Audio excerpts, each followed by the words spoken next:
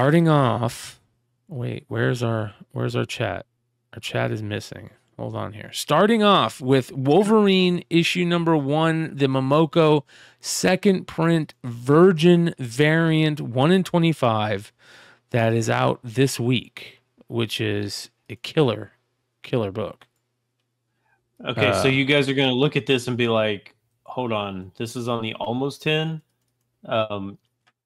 Yeah, so I really wish I could have went to NYCC, but you're going to see some books on the almost 10 that would normally be on the regular list, but didn't make it this week because of NYCC, but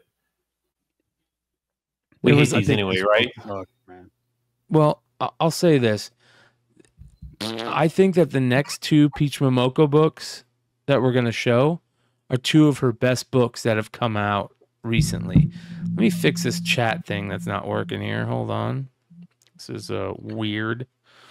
Yeah, while you're doing this, it's okay. Bottom of the 10th. Dodgers down 3-2. Bases loaded, 2 outs. Ooh. Wow. Oh my gosh. Freddie Freeman just hit a grand slam. Oh my Lord. No way! Oh my gosh. He crushed it. Walk-off grand slam. Whoa.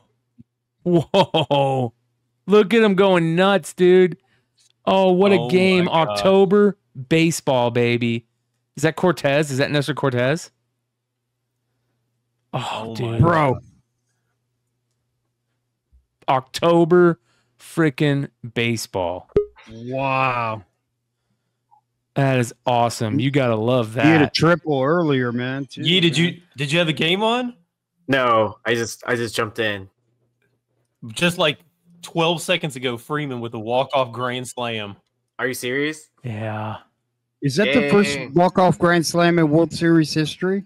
Shout out to that person that got that out of 5, Freddie Freeman, for my Topps update Chrome Sapphire break back in the day. Man, that's awesome. Wow. I got a Freddie Freeman Dodgers logo variant from Topps this year. Imagine the guy that served up the grand slam, Brian. Like, he didn't even need to warm up before getting out there to the pitcher's mound, bro. He didn't even need to warm up. Oh wow, gosh, what a great game. Richie's probably going crazy. Oh, yeah. I can't wait to see him jump off. Yeah. It's weird to root for for one or 2 teams that you usually hate. You know what I mean? I hate both of them. Anyways, Peach Momoko Wolverine variant. Oh, thanks, John. I think this is a decent Peach Momoko cover. The only thing I don't like about it is the claws. The claws are really off, but everything else I really like. I like the wolves. I like the way Wolverine looks. Wolf? Great question. I hope not. Like, where's the blood? Where's the blood coming from? Yeah. Is he just wailing on a wolf? Dude, it's the most metal cover ever. It's raining blood. Yeah. Mike Washburn brings up the 335 UK Wolverine, and yeah, we've talked about that book many moons ago on Flipside, I believe. One of the shows back in the day. The UK book that's got the early Wolverine, first Wolverine in it type thing. You guys remember what I'm talking about? One of those weird magazine almost style books that also had a lot of really cool Alan Moore stuff in it. That being said, moving on to the next book on the almost 10. This one's selling for 50 to 60. Another Momoko, which is fire.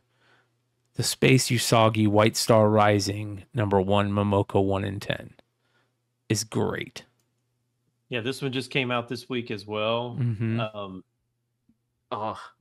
This hurts that I need it for my Usagi Peach collection. Oh, this one's going to be cheap, though. It's only $30. Yeah. That's true. Yeah. Those other ones were quite expensive. Okay, so it was like $25 to $30 sales, but some of the ones that I saw listed were like $75. So Oh wow. So I missed Yeah. my window. So I gotta wait for it for buy the dip. Buy the dip. Gotcha. You got it. Yep. Yeah, So- 'cause- or fake sale somewhere. Yeah. yeah. So I'll just wait a year because that's about the time for Usagi stuff to go down, Yeah. or people forget. Yep. That's true. Yep. I love this though. Really good. It just again, Momoko, when she's on, she's great. But she's very rarely on in my taste of her art. You know? So I think it's like when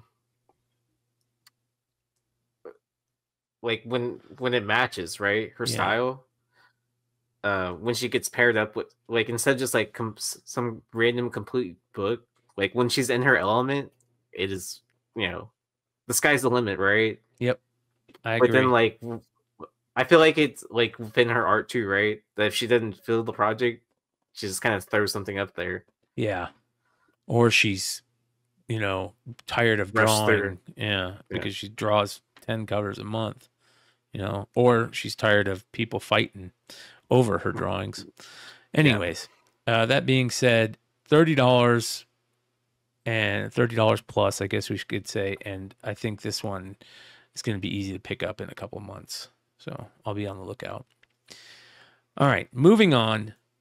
Next, Absolute Wonder Woman #1, the Jim Lee Black and White Virgin 1 in 100 is awesome. Jim Lee and Scott Williams. So you still have the Scott Williams inks. But I'm going to be very honest. I am so surprised about the Wonder Woman, Absolute Wonder Woman secondary market sales. I'm very surprised. Like, why is it selling? Why isn't it selling? I don't mean to, ruin what's coming, but the Decal 1 in 50, the Panosian 1 in 25. I mean, they're selling, but the Panosian's selling for about 30. It's selling over ratio. This one's selling above ratio. I think even just the A cover is selling for like $10 or something like that. Is like DC kind of like doing like Marvel did, where they started doing Ultimate everything, and now they're doing Absolute everything? Is that what they're doing? Dude, parity with those two, with Marvel and DC, is constant, and that's exactly right. Marvel brought back the Ultimate Universe. DC's going to do their version of the Ultimate Universe. You know what I mean? Marvel did the zombie stuff. DC does Deceased.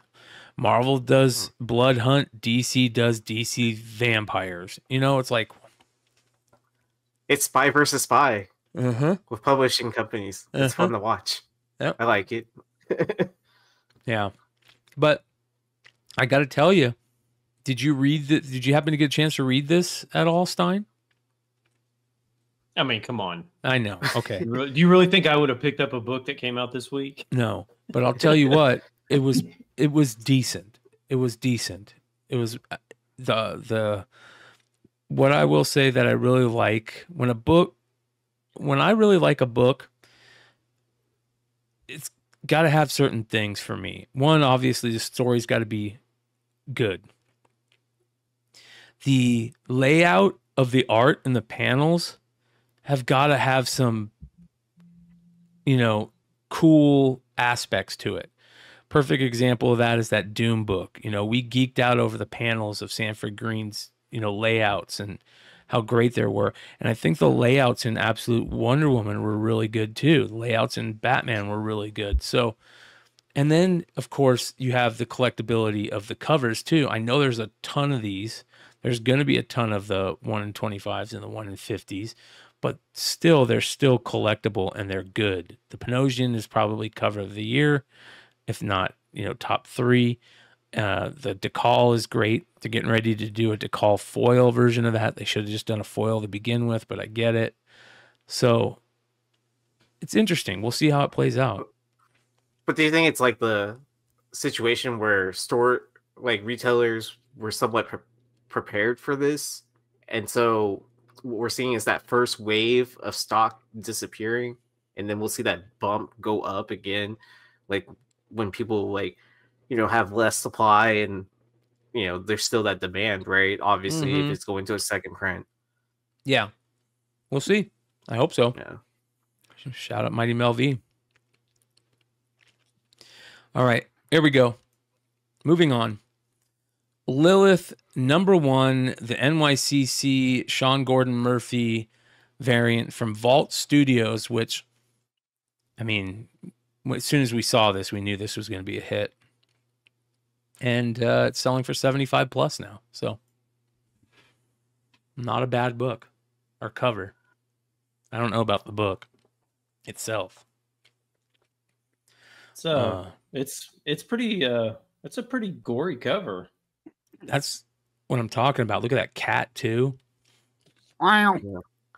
Oh, and anyone that used the link on Modern Comic Mayhem, check your emails because they'll ask you if you want to ship it, because that was a pickup only, but they have leftovers apparently. So of this book, so you can get it shipped. So if you ordered it off their website, they will ship it to you. So you just have to answer an email from whatever you ordered from. Just saying. I'll repeat it on Saturday too. Not Nice. bad, dude. Yeah. So for those 90 people that jumped in onto it or whatever. Yeah. Because it said like 126 in stock and it went down to like 60 something by the end of the night. Oops. Well, I haven't gotten an email for them saying that they're going to ship it or anything, but I got an email saying confirmed. Just nothing from them about, Yeah, because I asked about it because I noticed that it was a pickup only, but I guess they're just going through everyone's order that didn't pick it up at the con. Oh, that's good. Yeah, so at least they're reaching out. So be on the lookout for that, or you can ask about it on your send them an email. Mm-hmm. For those who do go to like some of these bigger cons, which I've never been to NYCC, I've never been to STCC. Mm-hmm. Like, if you're trying to buy an exclusive variant, what would be your preferred way of distribution of said book?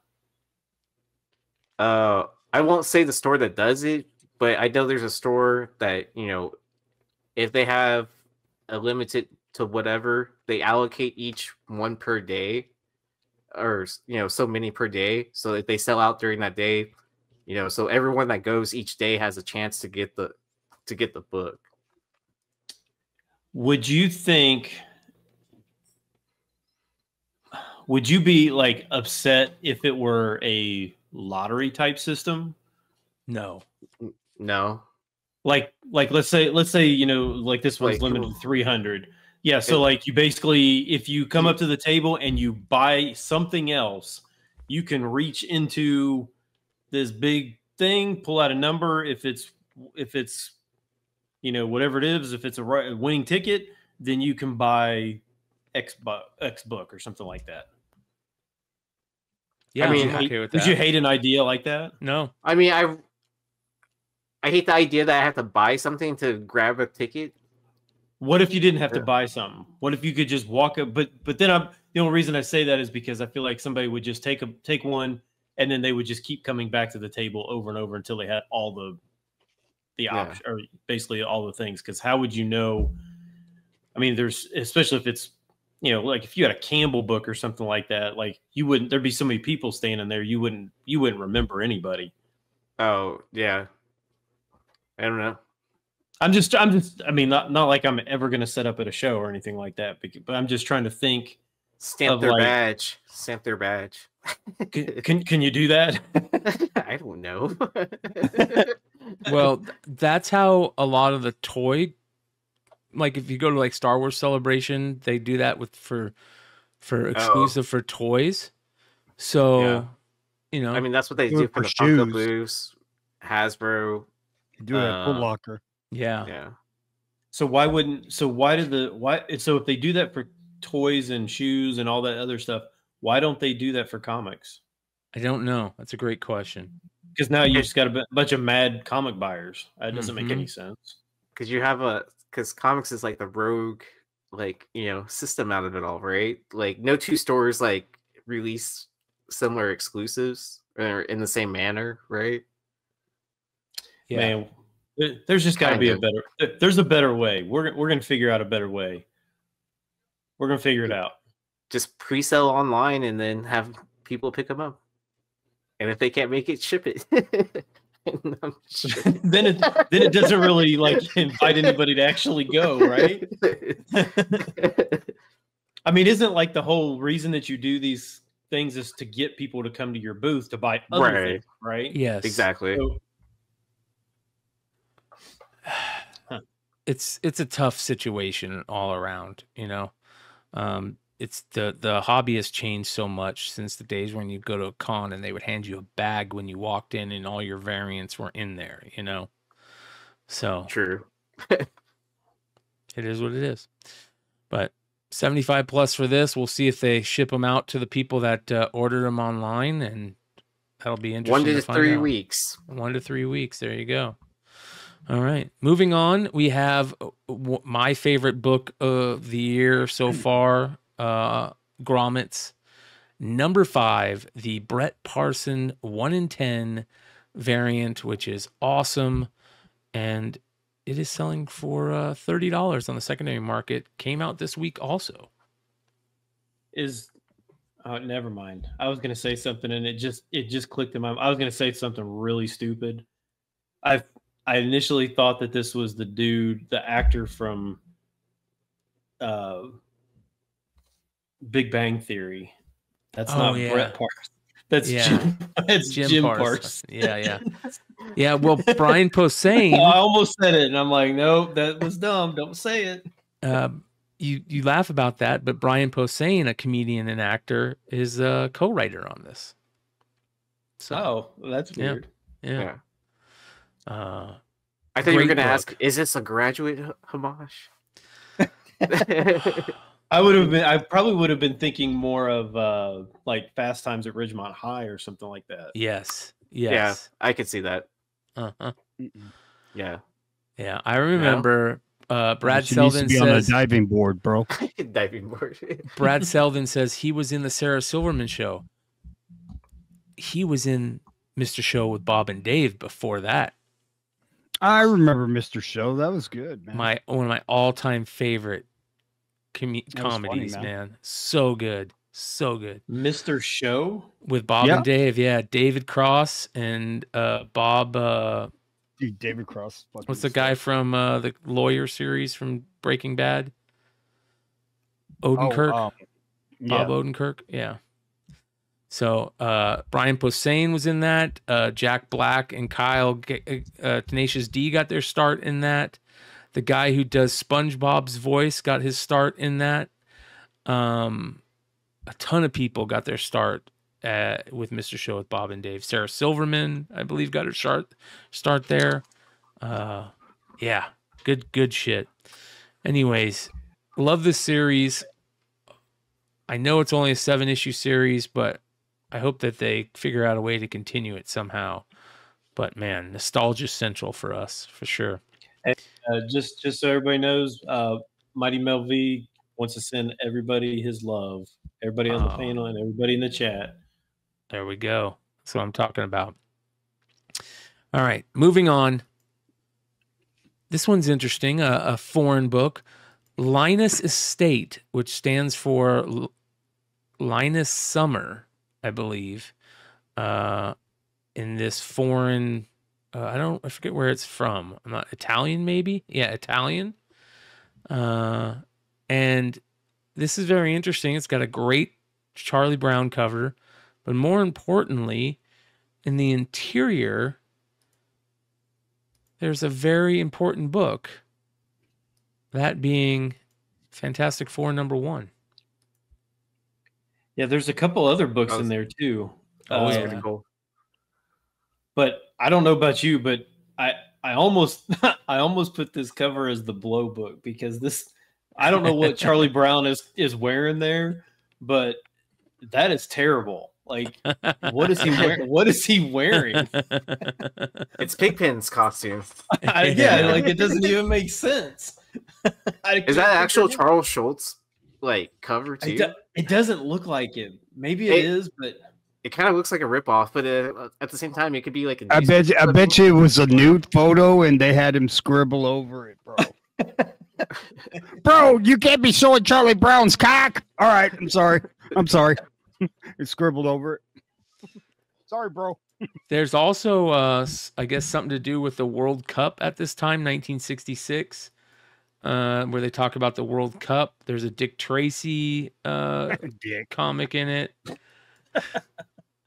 There's a dick in it. Some other interesting things in it, like you said, Stein, but here's the back cover. I mean, it's so weird, right? This is really strange. Look at that. Fantastic Four, Ben Grimm. That's awesome. But big sale on it, that's for sure. I don't know if it's a big sale. I mean, it's 100. It's sold for what did I say, 170? Yep, 170. I mean, I would think that this has to be really rare, right? Yeah. I've never even heard of it. Yes, I agree with you. Yeah, especially with grading magazines being more and more common nowadays too, as well, right? Mm-hmm. Yeah. That could be. Hey, Blue Green, do you have this? he's like, I bought it. Shh. Probably did. It might be a great price. I don't know. Yeah. It's cool, man. $170, and it was in really good condition, it looked like, too. So, all right. Moving on. A classic, Spectacular Spider-Man issue 101, specifically the newsstand. And every time I see this book, it just takes my breath away. It's that good. Yeah, this one set an all-time. So this one got Coy, if you remember old CBSI. Yeah, he was always into this book, and he always wanted a 9.8. And at that time there really weren't any 9.8s. It was pretty hard to grade. And then more people got it, and the price went up, and then the price kind of came back down. But this set an all-time high in the newsstand for this 9.8 this week. It sold for $900, which the prior all-time high for a newsstand was just $700.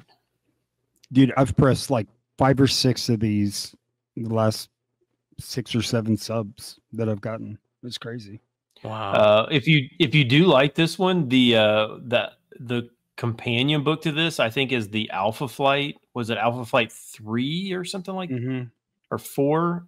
And I think that one is not very easy to find in 9.8 either. So I feel like there's another Spider-Man book that's similar to this kind too. of opposite of that. Yeah. So a lot of cool books that are like this. I still need to go eat at Coy's restaurant in Houston. How have you not? He's still, because it's on the opposite side of the city, and that's like an hour away. I've 3 of my adjusters live in Houston on my team.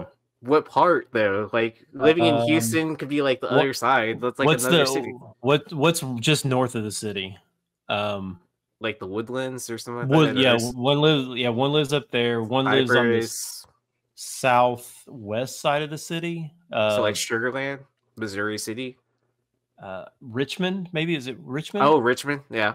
That's all like a whole nother city, like outside of the city of Houston, but like it's within the greater city. So whenever I do come down to do something with them, I'll make sure to hit you up. Okay. Yeah, I live close to Richmond. Okay. Yeah. Jersey to the Bay says there's a Spider Boy homage to this one too. So, yeah. I can't wait for when Spider Boy dies. That's gonna be a great comic to get. Yeah. Did they do a remaster of this? Like, did someone do a remaster of this, like on a modern book? I remember the Black, White, and Blood Rita one kind of reminds us of this, but they could have. They probably did a redo of this or something. Yeah. But yeah, Derek says the last Mark Jeweler sale of this was 2,500. So See, I told you Derek knows everything, man. yeah, man. He's our fact checker, bro. He like corrects us like every 5 minutes, dude. Moving on to is he AI? A very interesting and a perfect almost 10 book, The Zombieful World of Oz, issue number 1, the Scarecrow variant. And you guys know we've been talking about Kickstarter books pretty heavily lately, and here is a former Kickstarter that took place, and I believe in 2019. I think it got fulfilled maybe a year later, but really, really old school Kickstarter. And this book, I believe, was a $30 or $25 buy-in. It says here limited edition virgin cover, and $25 was this book's original buy-in. And now it's on the list selling for $95 raw. Yeah, almost 100. I think it's a pretty cool looking cover. Yeah, I agree. I don't hate the cover at all. Yep, I like it. I like the trade. I don't know, man. I really love Kickstarter books lately. Isn't there a Snake Eye cover from G.I. Joe that looks just like that? Probably, because it definitely looks like Snake Eyes. But I love how they kind of updated the Oz type thing, you know. As you guys... we're supposed to be like a scarecrow. Yeah, because it's all stitched together. Yeah. So it says here, it's a Victorian steampunk fantasy horror zombie adventure. So there you go. Imagine an alternate reality where Dorothy Gale returned from her adventures in Oz and her family thought she was insane, so they had her committed to a mental institution. Now throw in a whole bunch of zombies. There you go. So, man, Kickstarter's a good thing. Crowdfunding's a good thing for comics, for sure. And this type of thing is the reason why, in my opinion. Cool sounding story, collectability, you know, probably only printed so many of these. So, anyways, $95 from Storm Door Studios Kickstarter. And there's, I believe, I want to say he did 7 total Kickstarters, 1 for each issue, and he's currently got one available for volume 2 of Zombieful World. So go check it out on Kickstarter. The creator is Eric Hawkins on Kickstarter. So there you go. Is the Wizard of Oz in public domain yet? Probably close. I wouldn't be surprised. Okay. Yeah. That was a random question. Well, I mean, like, you know, instead of just like making a parody movie and stuff like that, I was, you know, yeah, he's got ideas. It's a song he's got in his head. I got to give a big shout out to Billy Tucci. We geeked out over his Halloween she variants that he did recently. But I was listening to his show today or yesterday, and he was talking about he's doing a special thing where Bryan Polito, I believe, gave him the okay to use Lady Death in one of his stories, and he's doing a story where it's a bunch of public domain characters along with she and Lady Death, and he's utilizing those public domain characters, you know, to do a cool comic book, like a one-shot comic book. So that's very interesting to me. Yeah. Yep. Shout out Billy Tucci and Crusade Comics. All right, moving on. A perfect McClay book that Stein, I knew as soon as he saw this, he probably thought, oh, that's a McClay book. Yeah. Voices in My Head, issue number 1, the Tim Bradstreet 1 in 10 from a year ago. And what a great title too. That's, geez. No, this just came out this week. Oh, it just came out this week. Oh yeah, it just came out this week. You're right. Wow. Yeah, this is brand new. I gotta find But one yeah. of these.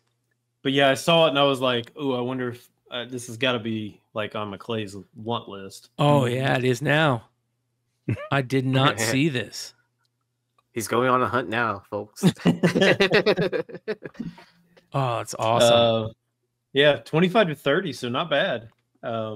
Again, if on a regular week, this probably would have made the regular list. Yep. Yeah, I saw the October 23rd, and that's what made me think 2023. But I'm catching shit from Liger Style. He's like, "Oh, come on, Bryan, get with it. Cannabis, brother, cannabis." Anyways, it's what happens when you shorthand read. You know. Yeah, I just pulled out the Why the Last Man J.G. Jones cover. That's kind of like this out of my PC box the other day. It reminds me a lot of this.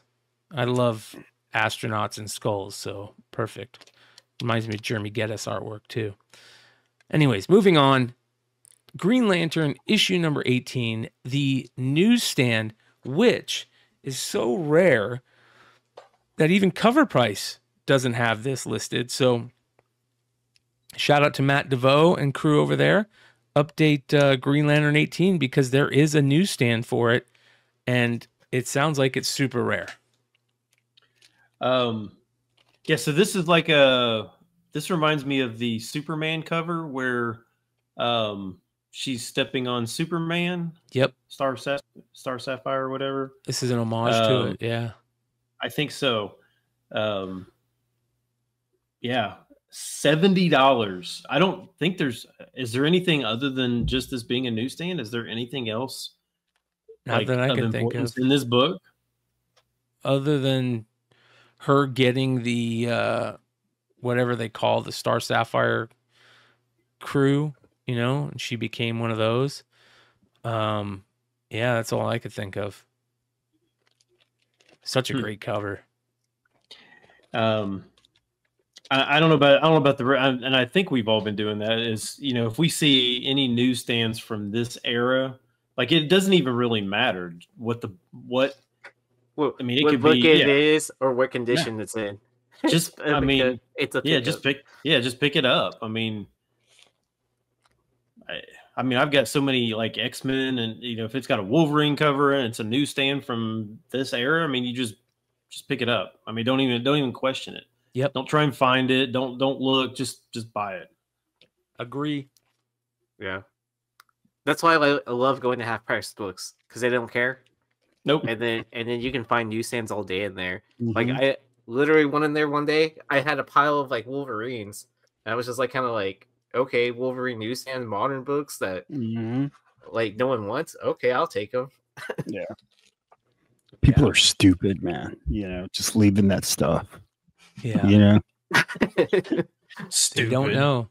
it's stupid. I'm just playing. Moving on. No, I'm not. For our final almost 10 book this week in a heavy New York Comic-Con show list, Universal Monsters Frankenstein issue number 1, the Dan Quintana New York Comic-Con Virgin, limited to 500. And this was given out a very interesting way, kind of like you talked about, Stein. Did you hear how there was only one way to get this book? Did you hear how to get it? I did not.